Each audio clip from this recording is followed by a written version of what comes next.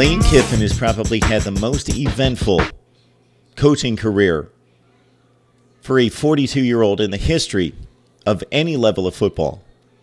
Consider the ins and outs, the ups and downs, the twists and turns, the roller coaster ride through the likes of the University of Tennessee, USC, the Oakland Raiders. He has already had an NFL head coaching job, two major top-of-the-line head coaching jobs at the collegiate level. Then he stood on the sideline with Nick Saban through their myriad of back and forths and tirades and debates on the sideline, and certainly proved himself as a play caller once again in that role. And then moving on to Florida Atlantic, maybe his best coaching job without the obvious baggage and clutter and foolishness on the side. Lane Kiffin has taken a football program that has been awful for the better part of a decade, has not reached a bowl game, and just about everybody makes bowl games these days, and they've not been able to win the 6 games required since 2009, and they are suddenly a juggernaut at the Group 5 level. I would have liked to have seen them play a Toledo tonight, or maybe somebody in the Power 5, as Northern Illinois will get the shot in the Quick Lane Bowl against Duke. But let's enjoy what we saw throughout this season from Lane Kiffin in resurrecting a football program. I just had somebody texted me just a few minutes ago asking me, Lane Kiffin, a 10-year commitment to Lane Kiffin? And I said, look at the remarkable job that he's done. Yes, he's been a train wreck in the past, and typically a track record repeats itself.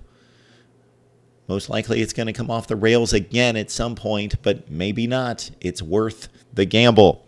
Florida Atlantic now 11-3 for the 2017 season with 10 consecutive wins and undefeated season as Conference USA champions, annihilating Akron.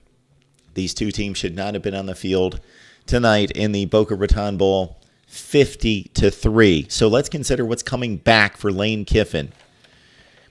Quarterback Jason Driscoll, a junior this season, coming into his last season, a 66% passer, 15 touchdowns, 4 interceptions. He missed the first 2 games of the season, the losses to Navy and Wisconsin. His backup, Daniel Parr, a sophomore this season, statistically fared pretty well against the Midshipmen and the Badgers, 28 of 49, 3 touchdowns and 1 pick. But once they got Jason Driscoll in place, they were a juggernaut. Of course, not facing the likes of Navy and Wisconsin, of course, but Jason Driscoll took the reins and led this offense. Devin Singletary is the name you probably know. 12 straight 100-yard games to finish off his junior campaign. $124 tonight and 3 touchdowns against Akron. 1,920 rushing yards this season with 33 total touchdowns. He's back.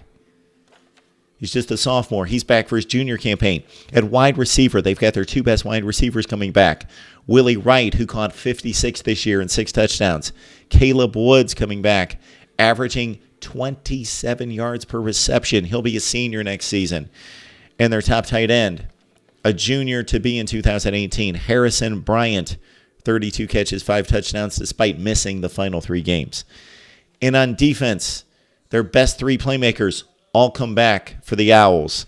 Aziz Al-Shahir, 133 total tackles, and we didn't count tonight's play yet. The defensive stats aren't out yet. 133 total stops, 7.5 tackles for loss for him. Rashad Smith, also a linebacker, will be a junior next season. He had 89 stops, 10.5 tackles for loss, and 5 sacks. And Jalen Young, who picked off 7 passes from his safety position, will be a senior next year. All these guys come back. Plus, Lane Kiffin was asked after the game by ESPN about the early signing period and players' ability to sign on the dotted line starting today. And he said, hey, if they watch football tonight for 3.5 hours, we put on display what we have to offer. And one of the commits in the house, by far, based on the ratings, the crown jewel of this class for 2018 FAU, dual threat quarterback Jerry Bohannon out of Earl, Arizona, a 4-star recruit surrounded by a ton of 3 stars on this team. 3 stars don't typically get anyone excited, especially the videos I produce are of the elite Power 5 teams that gather in the 5 stars and a load of 4 stars. But 3-star recruits, there are tons of 3-star recruits running around on Sundays these days. What excites me about seeing Lane Kiffin come back in 2018 and beyond, and seeing this group of skill position players and the top performers on defense coming back, is to check out Florida Atlantic's 2018 non-conference schedule. Listen to this schedule. At Oklahoma, Air Force, Bethune-Cookman. At Central Florida, the Owls next season are playing Oklahoma, Air Force, and Central Florida.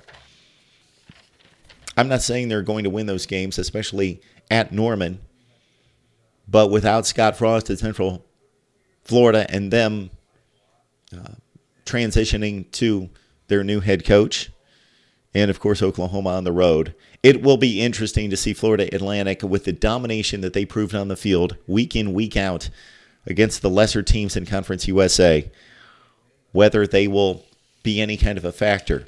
This could be the scary group of 5, possibly. This is going to be a difficult non-conference to navigate to try to get through all those games. But if they pull off one of those upsets, and maybe even if it's not Oklahoma, we could see a New Year's 6 out of Lane Kiffin in Florida Atlantic in 2018. If you caught the ball game tonight, if you've seen the Owls play this season, have any more insight to provide? I, unfortunately, have yet to see Florida Atlantic play this year. I think you understand how much college football I take in, but was not going to take in any of those 50-point blowouts and wasn't able to check out too much of tonight's game until it got out of hand. Would like to hear from you. Please subscribe to my YouTube channel for the very best in college football coverage. And I say that very humbly. When I say that, I mean we bring on the best bloggers, broadcasters, writers across the board on a daily basis. Just check out the videos. And, of course, you got to put up with my analysis as well. But I hope you join us. This is a college football community that we're building right here for discussion, debate, and we bounce off topics off of each other, and you can see the commentary and the discussion and the debate that ensues between all of you that I have a lot of fun reading as well. So let's talk some Florida Atlantic football or anything you'd like to bring up. If you have any suggestions for topics, subjects, teams, debates you'd like for me to address, certainly leave those in the comments section below as well. Right here on Mark Rogers TV.